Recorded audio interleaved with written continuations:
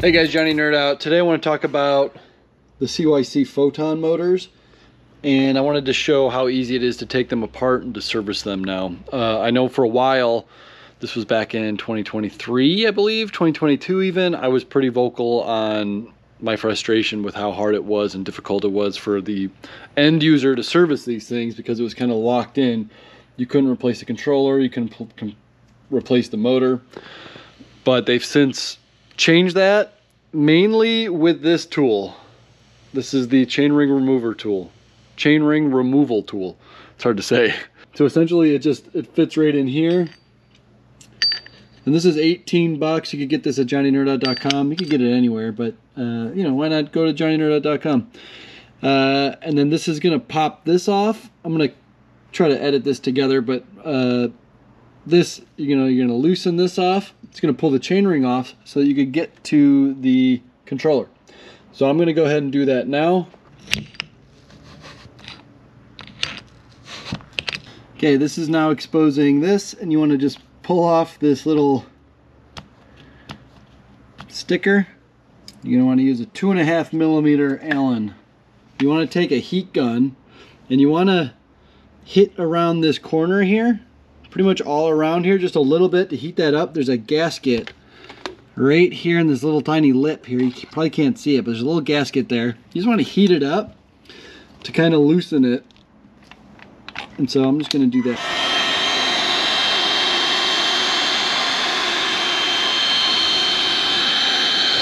And be careful around these wires. I mean, I guess it doesn't really matter if you're replacing this, but if you're diagnosing it, you don't want to damage these wires.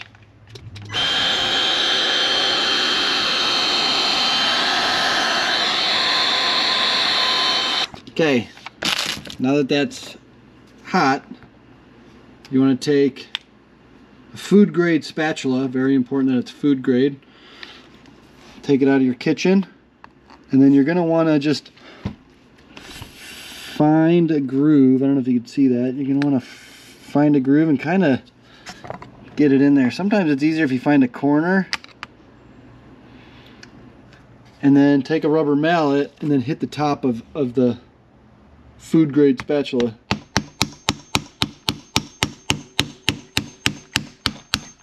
There we go. And then that should create a little wedge, and then you just want to work it around.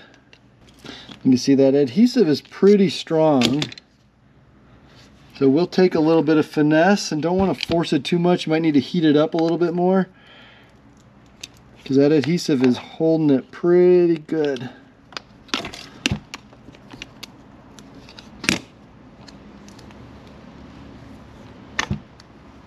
See, we got the controller out, and there's just a little gasket here. We'll need to remake a new gasket in there.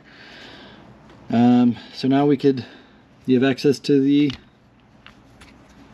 controller. And if you need to replace the motor, which is just this part here, there's just 4 little bolts here. And then this comes out, and you can replace the whole motor here. So, and that's most of the problems that you're going to come with these photons. Sometimes you may occasionally come across like a torque sensor issue, where it's the actual sensor in here. That's a little bit more in depth, but I'd say 90 to 95% of any controller problems are going to be controller based, which is that's what you're going to need to do. Put the new controller in, put a little silicone bead around here, a new gasket maker, and then just put this back in and put that bolt in. Bob's your uncle. If that still doesn't fix it, it might be a motor issue. You just take these 4 bolts out, pop this out, and put a new motor core in, and then replace it. That's most of the repairs you're going to need to do with these photons. So hopefully that helped you guys out.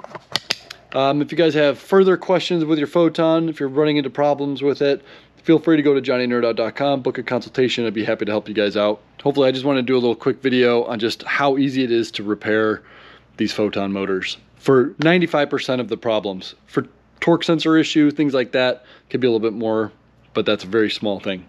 All right, thanks a lot, guys. Have a good one.